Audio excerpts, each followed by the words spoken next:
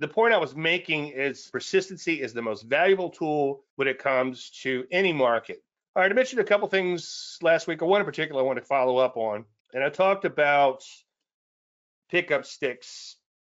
And what I was referring to is linear regression. And you're probably thinking, like, Dave, you don't really get into all that crazy stuff. It's like, I know, but I've played with everything over the years.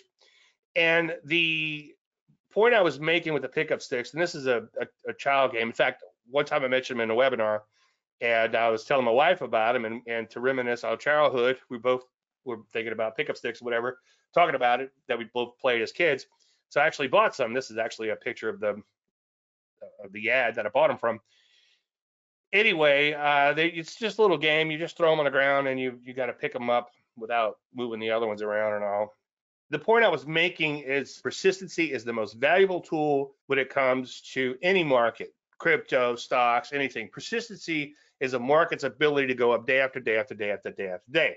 Now, I like to draw a line, I should say, through as many bars as possible, seeing how many I can intersect. Now, mathematically, like I said last week, that's the equivalent of linear regression.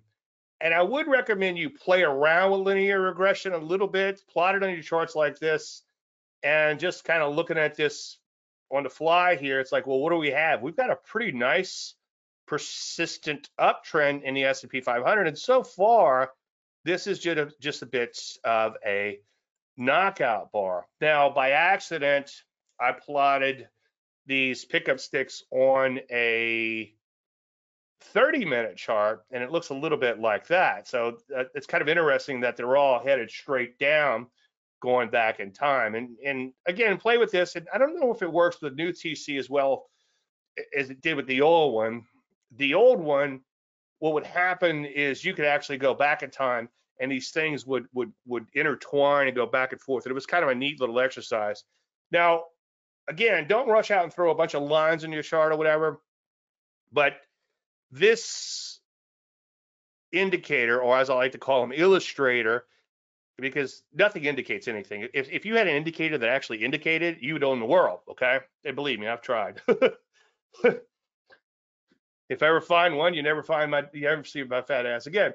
But all kidding aside, using them as illustrators can be really cool. Like the Landry light, which we could take a look at in a few minutes, can be really helpful, and it helps to alert you to what's going on in the charts. Yeah, this chart's going down, obviously, with the indicators, or illustrators, as I just called them, in it.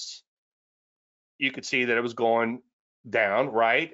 This one's going up, and you might be looking at the trees for the forest and not see the fact that this is still in a really solid uptrend. So that's what that looks like, and that's just various linear regressions. You can kind of count the bars and figure it out, like this cyan. Let's see, 1, 2, 3, 4, 5, 6, 7, 8, 9, 10. Okay, so that's 10. So I've probably got like 5, 10, 15, 20, and then when I get to the bigger numbers, I jump up.